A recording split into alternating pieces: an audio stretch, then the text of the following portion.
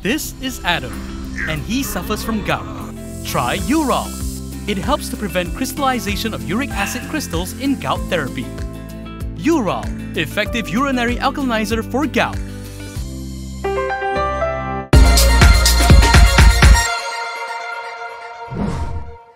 Hello, I'm Pia and this is KiniNews. Prime Minister Anwar Ibrahim may consider addressing Deputy Prime Minister Ahmad Hamidi discharge not amounting to an acquittal for all 47 graft charges involving Yayasan Akalbudi funds in Parliament. When asked if he would take up the suggestions to discuss it, this was what Anwar had to say. Mengenai Besar supaya Perdana Menteri memberikan penjelasan mengenai kes DNAA mungkin dapat saya memberikan pernyataan di Parlimen. Mungkin insya-Allah. Yesterday, Pasir Gudang MP Hassan Abdul Karim proposed to Anwar to give an explanation pertaining to his alleged interference in Zahid's DNAA case at the Dewan Rakyat, so as to put a stop to the issue. Prior to this, Anwar stressed that he had never interfered in the court's decision pertaining to the DNAA granted to Zahid and that it was the Attorney General who had the full power to decide for the prosecutions in the case. A Sabah Umno lawmaker has claimed that PAS wants Dr. Mahathir as the de facto leader of PN. According to him, this can be seen by their move to appoint him as unofficial advisor for the 4 states under PN. Salleh Said Keruak has claimed that PAS is moving to make former Premier Dr. Mahathir Mohamad Perikatan Nasional's de facto leader. He said this can be seen by their recent move to appoint Mahathir as an advisor to its 4 state governments. Salleh, who is from Sabah Umno, pointed out that the 4 states, namely Perlis, Gudang, Kelantan and Terengganu, are all PAS-controlled states. In a post on Facebook, he said this explains why PN chairperson Muhyiddin Yassin was not invited when PAS leaders met Mahathir earlier this month. Salleh added that he believed Muhyiddin has limited options and could only play along with the decision made by PAS. He said it is a brilliant move by Mahathir if his real intention is to be in the political forefront again, despite the setback in Langkawi during the 15th general election. Salleh was referring to an announcement by Terengganu Menteri Besar Ahmad Samsuri Mokhtar yesterday that 4 states under PN are working to form an official cooperation group with Mahathir as its unofficial advisor. Samsuri, who is PAS Vice President, reportedly said that Perlis, Gudang, Kelantan and Terengganu will discuss an action plan for the grouping named State Government 4 or SG4. In conjunction with Malaysia Day, from now on to 20 September, you can subscribe or renew your Malaysia Kini package with 20% off. Click the link in the descriptions below or scan the QR code on your screen to enjoy this exclusive offer. The preliminary report on the Almina plane crash was released today. The report has ruled out engine damage before the crash and pilot incapacitation as potential causes for the incident. The preliminary report on the plane crash at Bandar Almina in Shah Alam, Selangor has ruled out damage to the plane's engines and pilot incapacitation as potential causes of the incident. According to a preliminary report published by the Transport Ministry this morning, there was no sign that the Beechcraft 390 Premier 1 aircraft's engines ingested foreign objects prior to the crash. In the investigation led by the Transport Ministry's Air Accident Investigation Bureau, evidence also showed that the aircraft's pilot and co-pilot did not suffer from cockpit incapacitation. Thus, the hypothesis of medical causative and contributing factors to this accident may be discounted. According to the report, both the pilot in command or PIC and second in command had enough rest before the flight and based on health history and medical physical examination, had no serious medical problems. On witness account, the PIC was reported to be well the night before the accident. The witness also said that the PIC had a good rest before the flight departing from Langkawi, said the preliminary report. The report added that initial analysis of the recovered cockpit voice recorder recording has provided critical leads to uncovering the cause of the accident, with a focus on the aircraft flight control systems. However, they said the findings will only be released in the full investigation report, pending examination of all physical evidence. The incident on August 17th saw 10 people killed when the light aircraft crashed onto the Guthrie Highway near Bandar Elmina. The victims comprised 6 passengers and 2 crew members of the plane, as well as a motorcyclist and a motorist who were passing by the area. Jamal has called off the red shirt gathering planned for tomorrow. He said this as PN Youth had changed the venue for the gathering. Sungai Besar UMNO Division Chief Jamal Mat Yunos has called off the Red Shirts movement gathering in Kuala Lumpur this weekend. In a statement, Jamal said the decision was made after Perikatan National Youth switched the venue for its rally to Kampung Baru, Kuala Lumpur. He said the Red Shirts movement would only gather if PN were gathering at the Sogo or in Bukit Bintang, but would not be involved in any gathering in Kampung Baru. Jamal added that he hoped the gathering will be peaceful and conducted in an orderly fashion.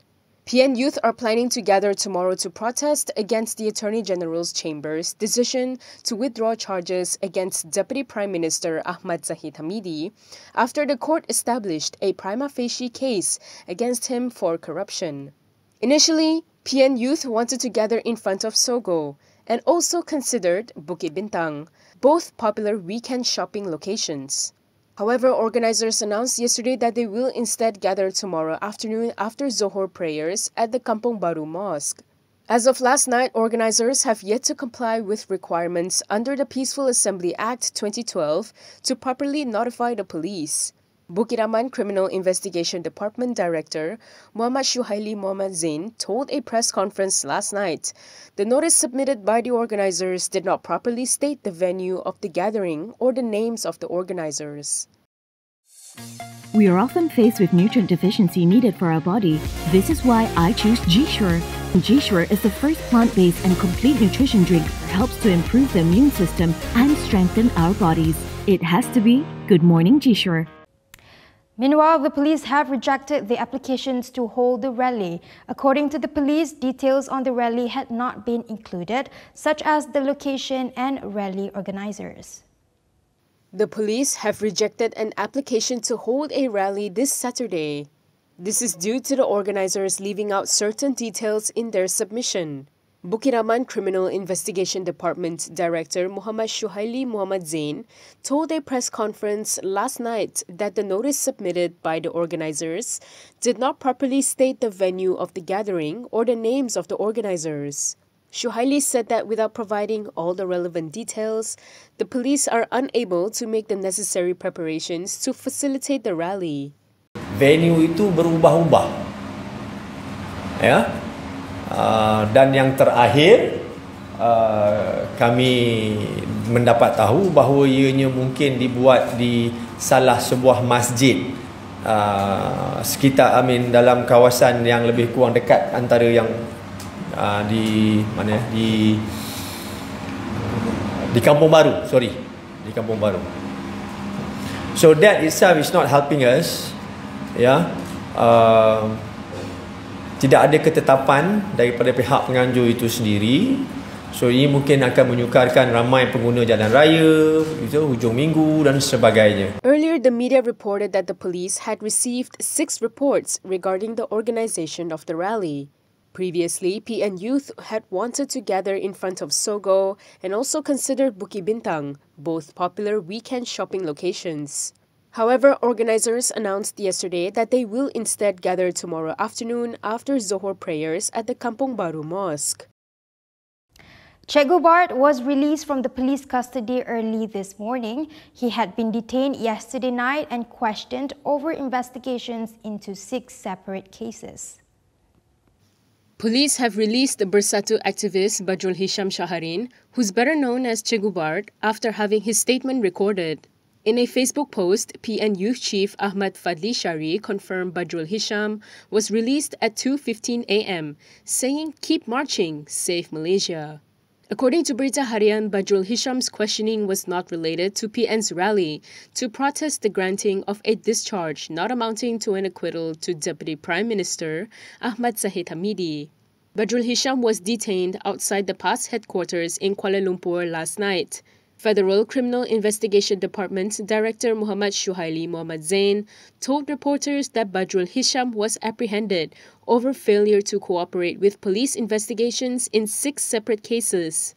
Speaking in a press conference last night, he said the police have summoned Badrul Hisham repeatedly. He added that the police even issued a 111 notice under the Criminal Procedure Code. He said Badrul Hisham received and signed the notice but stated his refusal to be present for questioning. Otai reformists has stressed that the reformasi movement is not dead. They said PN was playing up the issues as they are bitter and have no other way to ensure their political survival. Otai reformists said the attacks by Prime Minister Anwar Ibrahim's political foes on his coalition government are baseless and stem from resentment. The group's pro-tem chairperson Mustafa Mansour said that Perikatan Nasional was using the narrative to cause a split within the government as they have no other way to ensure their political survival other than disrupting and weakening the unity in Putrajaya. When asked about the backlash against Zahid DNAA, Mustafa stressed it was merely a narrative played up by PN, as Anwar has already explained that he does not interfere in court cases. Mustafa cited the quashing of PN chairperson Muhyiddin Yassin's 4 abuse of power charges linked to the Jana Wibawa program last month to stress on Anwar's non-interference in the judiciary. He said that reformasi is not dead and that they are just playing in different fields. Mustafa added that the coalition government today is also part of the reform agenda, where Harapan agreed to work with BN in a coalition government. PN's relentless attacks against Anwar are due to bitterness of not being able to form the federal government, he continued. Mustafa also expressed his confidence that in the next 5 years, if they remain consistent with the reform agenda through the Madani approach, Malaysians will enjoy better freedom of speech, freedom in politics, and better life values.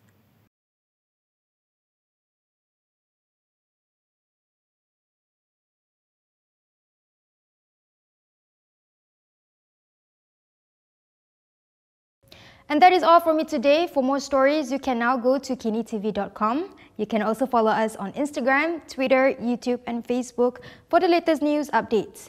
If you'd like to support independent media, do consider subscribing to MalaysiaKini.com.